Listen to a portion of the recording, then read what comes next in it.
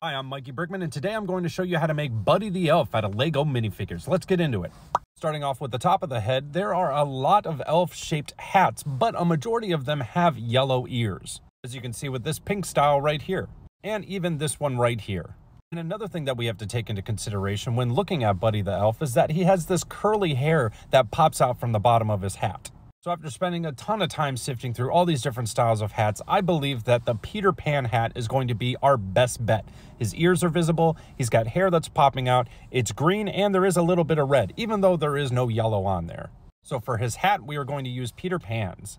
When it came to his head, I had a lot of difficulty trying to find one that I was happy with. Russell seemed like a good contestant, as well as this Harry Potter character. I even liked the look of Sheldon's smiling face, but ultimately I kept finding myself coming back to the Peter Pan smile. It just looks so innocent and childlike. So for the head, we are going to use Peter Pan.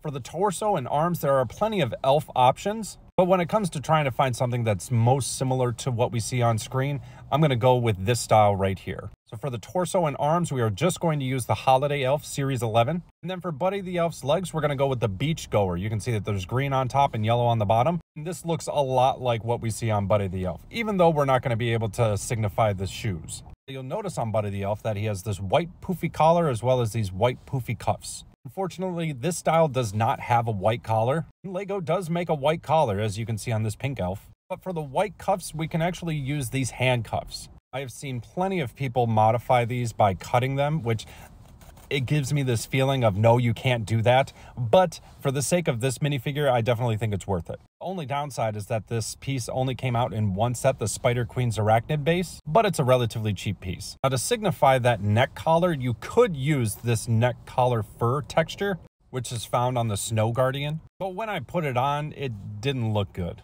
For his other accessories, we're going to grab him a snowball, a cup of hot coffee, and since Lego doesn't make a maple syrup piece, to my knowledge, we're going to use a measuring cup as well as a little brown piece. So you slap all those pieces together and you've got Buddy the Elf.